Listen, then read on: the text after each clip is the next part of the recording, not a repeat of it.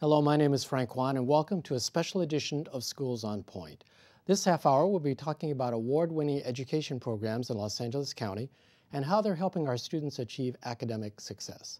With me is Dr. Arturo Delgado, the Los Angeles County Superintendent of Schools. He's the county's chief education official, and through the Los Angeles County Office of Education, serves 80 public school districts that educate 2 million preschool and school-age children. Superintendent Delgado recently honored educators, parents, school board members, and community partners whose programs received the California School Board Association's Golden Bell Awards this school year. Dr. Delgado, can you let us know why it is that you wanted to recognize these projects that were recognized by CSBA? I'd be glad to, Frank. The CSBA Golden Bell Award was designed to promote excellence in education and school board governance by recognizing outstanding programs. It's actually the most prestigious award that a school district program can receive. And so I'm extremely proud that 13 programs in our county were among the awardees this last year. We decided to hold a special event called Celebrating Educational Excellence to highlight the successful initiatives in our schools. And we also wanted to recognize the important role schools and programs play in educating our children in Los Angeles County in particular. You know, do you think there are enough opportunities to perhaps celebrate the good things that happen here in Los Angeles County? Do we do that enough to say that we recognize the good work that's being done in our schools? No, I don't think there's ever, we can ever overdo the recognition of good programs. In fact, we do spend a lot of time talking about things that go wrong in our educational system. I don't think we spend nearly as much time in recognizing the great programs. You know, at the event, I understand you had the opportunity to meet the students, everybody behind these programs, including superintendents, school board members, the principals, the people who are really directly involved with that. And I think that what you probably saw was a lot of passion and dedication. Can you tell us a bit more about that, how you felt when you found these people? Well, you have a lot of advocates, you have motivators, volunteers, other leaders, and their efforts to promote educational excellence in their communities just are really inspirational. For example, some of our awardees talked about the importance of showing love and support to young people, especially those who are really struggling. These are kids that don't get that in a lot of places, and so these volunteers and advocates give that. Others encourage our students to tell their stories and dreams to adults to get a better idea how to work with them. And every student has a story, so it's really, really nice to see that. Would you say then that in some respects some of these programs really are pretty innovative? These are very special, that these are not just your run-of-the-mill, I wouldn't call them even that, but these are not normal, the regular programs you expect to find in a school, but these are really something different that reflects a real desire to kind of meet needs of students? Well, our students have a real tough time fitting in most cases, and so we do have to try to look for a way to reach these students. So we think differently, we think outside the box, we try to implement new programs. We see actually what is it that they really respond to.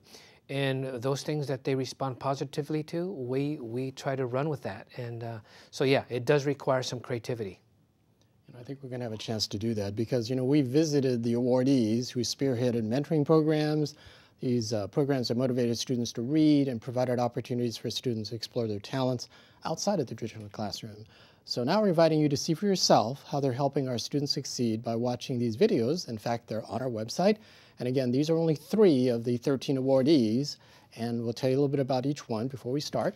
The first one is from ABC Unified School District. It's their JAM Sessions program, and JAM stands for Jaguars in Arts and Media.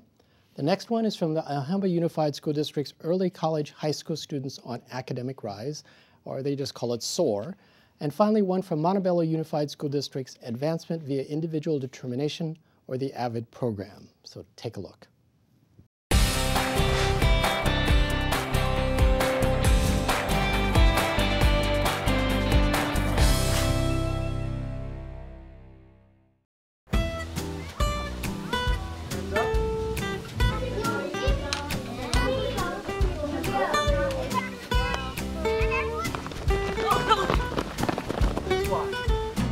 Who's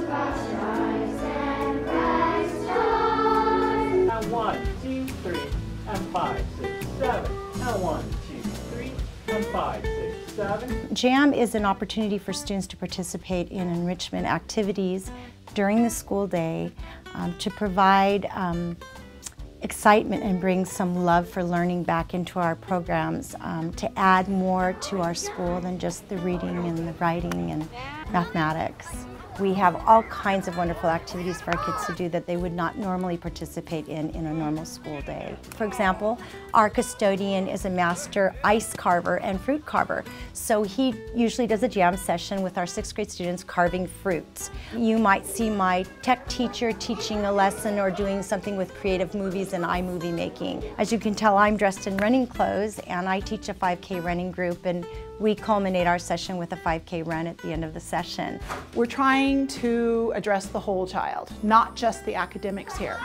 Academically, maybe they don't excel in reading. Maybe they struggle in math, but yet they're a great runner.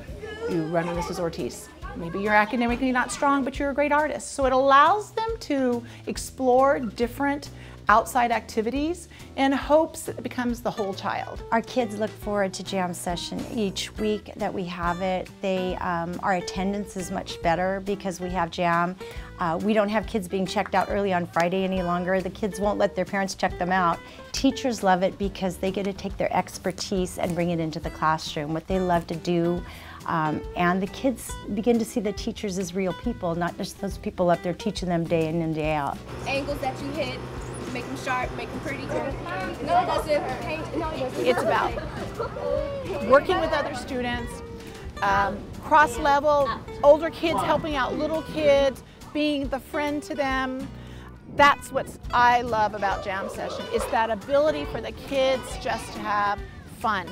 Students can have an awful day and then go to jam and have the best afternoon and go home with a smile on their face, and it's that smile on the face that makes it all worthwhile. The pure joy that you see on the students' faces, and for me as a principal, my teachers' faces, to see them just loving teaching and loving interacting with the kids is just far beyond anything that I could have ever imagined.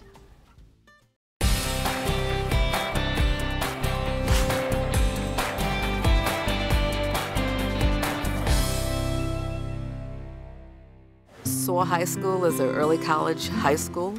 It's for underrepresented youth, low socioeconomic, and there are many other criteria that fit students that would want to come here.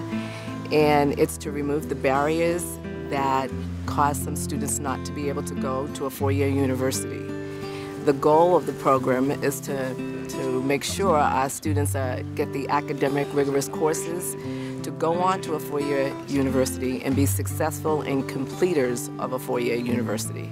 The thing that's great about this program is that there's been a culture that's been established here by the staff as well as the students over the last few years, a culture of excellence really in education, and it stems from really a commitment to hard work. Not only do the staff model that by having multiple clubs, they do multiple subjects that they teach, but the students understand that coming in, but they have to work pretty hard. But the students when they get here, they know that they're college students and high school students, and it's going to take a lot of work to be successful.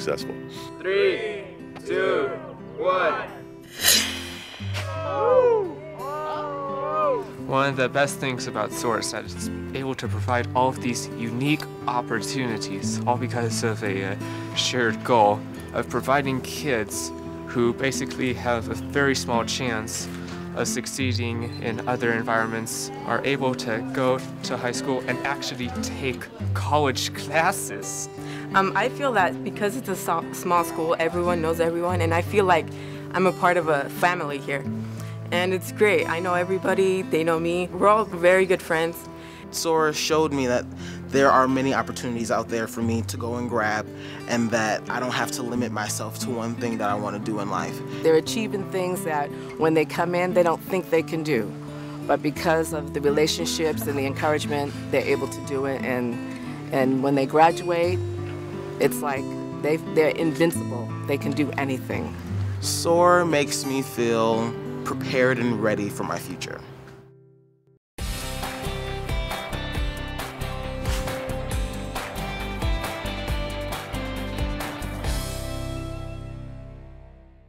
Well, the goal of our AVID system that we have at Bell Gardens High School is to provide a college-going culture for our students. We want all of our students to be college and career ready. We started AVID back in 1998, so we've had AVID about 15 years now. When we started the program, we started with one section. We're at up to 18. So we have gone from servicing 1% of our population to about 20% of our population. The boys meet with a male tutor, girls with a female tutor. They go ahead, they bring in questions that they're kind of perplexed with through the night before, and then they go ahead and discuss it and do a presentation in a round robin forum, and they go through it each student. We get about 2 or 3 per class, but it's really a support basis, but it's guided and geared by the students. Trying to ideally teach them to have study sessions. Our tutors are like a mild intervention and also like a facilitator more than anything. They come back, they summarize, they have to feed back off of each other and give the outline of what they did and what they were able to accomplish and where their moments were to improve on. I feel proud of being in the AVID program because I see my grades going up from C's to B's and A's. So I thank them and I feel proud of myself. Brianna, how many years have you been in AVID? For 6 years. 6 years? Yes. And so you were in AVID in your intermediate school? Yeah. It's a pleasure to be able to help the students, not only academically, but also personally. Every single student is a story, different story. And you need to be connected with the students. If you're not connected enough, it's not gonna take you as you don't care. But the point is we care. If we care, they're gonna do what they have to. Growing up, I never saw myself doing a job like this. And coming here to work, I really learned a lot about myself. I really enjoy helping people, and it gives me a great feeling. Like, I will go outside of my way. I will stay after school if a student needs me to, just to help them. It's a real good feeling that I get, working here and seeing students succeed, and they're gonna come back to me hopefully saying they get to the college that they wanted. It's just really nice being able to be in a kid's life, in a teenager's life, and telling them, you know what, you can do it. Us who have been there a couple of years back, we can tell them, you know what, we did it. We're in college now. You can do it too. As Superintendent Delgado has said, the Golden Bell winners truly inspire us to see that we can make a huge difference in the lives of our students. We're now joined by Diana Velazquez, a multi-awarded educator who is one of the key people behind the Road to Success Academy here at the Los Angeles County Office of Education and one of those 13 winners. She's a former Los Angeles County Office of Education Teacher of the Year and Los Angeles County Bilingual Directors Association Outstanding Teacher. She's director of our Road to Success Academies, or RTSA. Now, before we ask Diana about RTSA, let's see what the program actually looks like.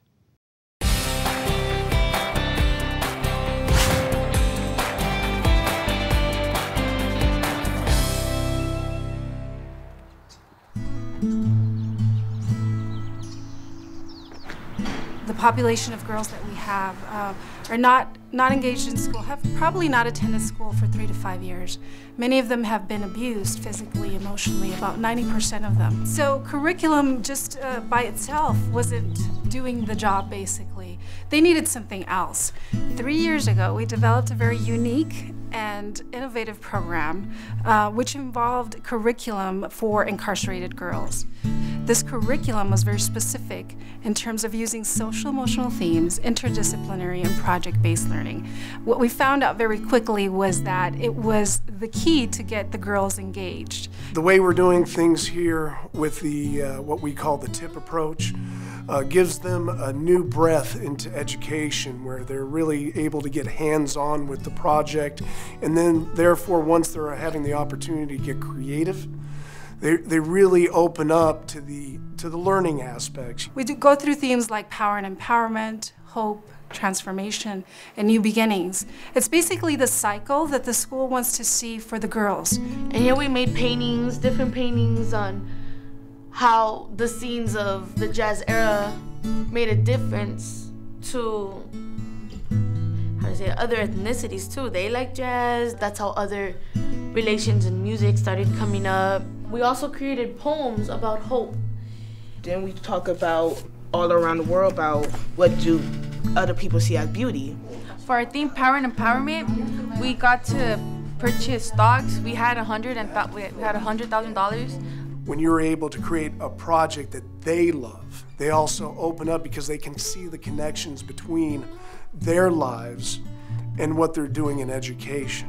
We want them to be able to reconnect with education, but also reflect on their own capabilities, what they're able to do. I learned more as to how smart I am. Like, I learned more as to like what I could really do sober. Like, you know, I feel awesome.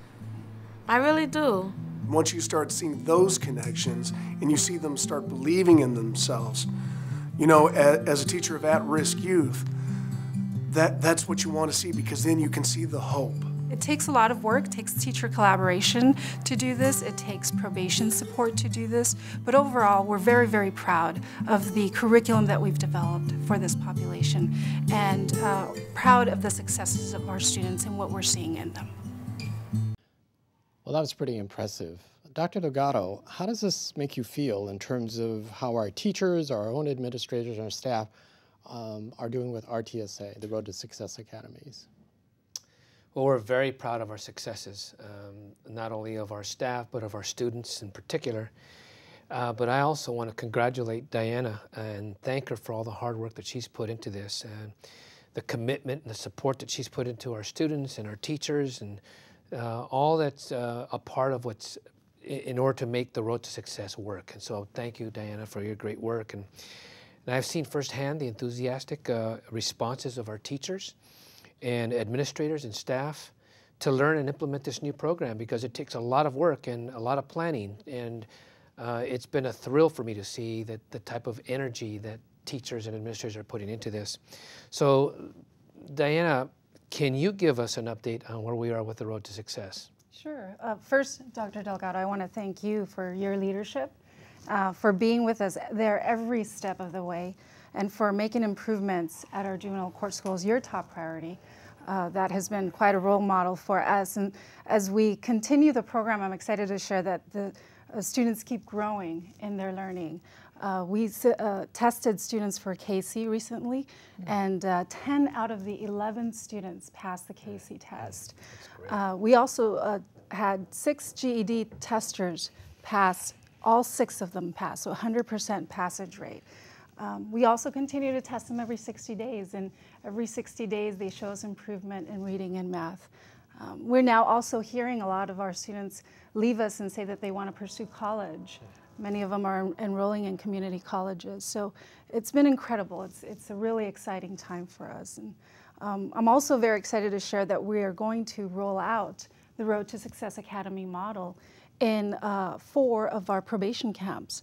So it will be rolled out at Gonzales, Miller, Munns Mendenhall, and McAuliffe Challenger. So in the 2014-15 school year, these sites will be fully engaged in this innovative instructional program that addresses the distinct needs of our students and our population within juvenile court schools. So from your experience, Diana, you developed this out of a single program, but you've seen elements that can be replicated across other schools, other sites as well? Is that because you've seen the benefits? Is that why it moved you to kind of make sure that we actually take a successful program and begin to roll this into other areas as well? Definitely. I think what we saw very quickly was, as I said, the engagement of students. When they see the relevance of the curriculum, our population really hooks on to that curriculum. And as a result, they are ready and willing to tackle complex text. And in doing that, every time they're learning and they're growing. They're learning not only educationally, their growth, but they're also learning and growing social-emotionally. They're finding things about themselves that they didn't know before. And it's really, really exciting. The students tend to help each other in this process, as well as the teachers help each other, because we are all just very excited at seeing the positive outcomes that we get each and every time. Is it on the basis of these positive outcomes you've seen, Dr. Delgado, that encourages you to begin to look at a long-term plan to implement this throughout all of our court schools here at Los Angeles County Office of Education? Definitely. We want all of our JCS students to benefit from the program. And as you know, we serve about 1,800 incarcerated and at-risk youth daily in about 13 sites countywide. So we do definitely want to see this spread. We will be the first county in the country that could do this. So that's the goal. This is a pretty innovative program then. Do you think it's the right formula to particularly engage this population of students, which have traditionally been one of the more difficult to try to engage and try to get them involved in education programs? Well, we think so, but the data will tell. And I think you heard some great results that Diana had mentioned with us on just the improvements so far that we've seen relative to kids who are graduating from our programs, who are testing at a much better rate. But beyond that, we're seeing a drop in referrals. The behavior of students in these camps has changed. The students themselves seem to be very enthusiastic about the program. They are able to communicate what they like about the program, and we've seen a real change in their participation in a good number of these academic programs that at one time they had no interest in. Mm-hmm. So if we continue to see that, and we see the testing measurements on the rise and graduation and students getting their GEDs and diplomas, then that'll tell us. And right now, we're headed in that direction. We're seeing some great results already, so we're very pleased. Now, Diana, you've seen firsthand what happens with RTSA because you've been there, you're, on the ground, you're right there in the classroom. And we talked a lot about making sure we have good data that shows how effective it is. But I also hear you talking about what happens with the students in a sense where they say when that light goes on in their eyes. How does that make you feel, to see that something that you're doing gets this kind of benefit for these kids? It's an incredible feeling. We all believe in the capacity of our students. We all believe in their potential. And when you look in their eyes and you begin to see that they believe in their own capacity, that they believe in their own potential, that is like nothing else. It's worth $1 million, I guess you could say. And so that's what keeps us going. This is very hard work, honestly. It requires that teachers really prepare and investigate and research what they're going to do and devote their entire selves. But it is very, very rewarding work. And so we are all up to the task because we want to see them realize that potential.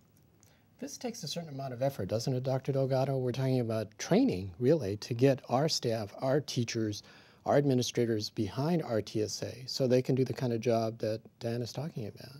It does, and really, the training comes after the belief system sets in. And I really have appreciated the way teachers and administrators have embraced that belief system.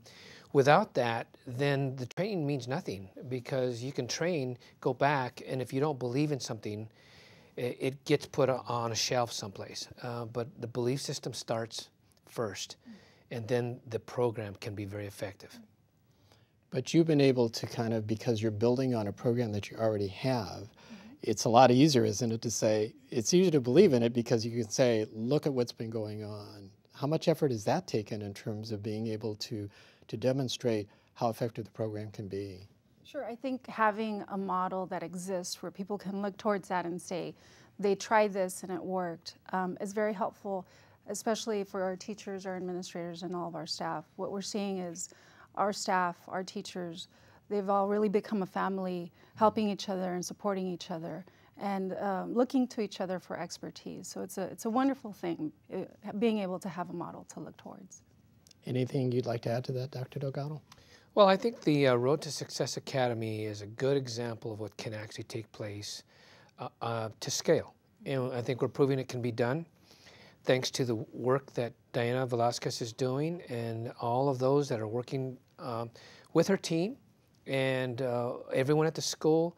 But we're seeing students respond, and for us, that's the reward. That's the payoff for us.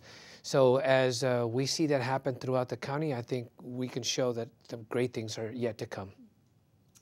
Well, thank you both. There's so much more we could talk about, of course, but we have come to the end of the program. We also want to remind you, of course, that this RTSA program is, again, one of the 13 that was recognized with the Golden Bell, and congratulations again, Diana. And that those 13 are all on our website, and that's at www.lacoe.edu. Now, this program, Schools on Point, is brought to you by the Los Angeles County Office of Education, a public agency dedicated to serving students, supporting communities, and leading educators. For questions, comments, or suggestions, you can email us at the address that's on the screen right now. So on behalf of the Los Angeles County Superintendent of Schools, Dr. Arturo Delgado, and our special guest, Diana Velazquez, I'm Frank Juan. Until our next Schools on Point, thank you for joining us.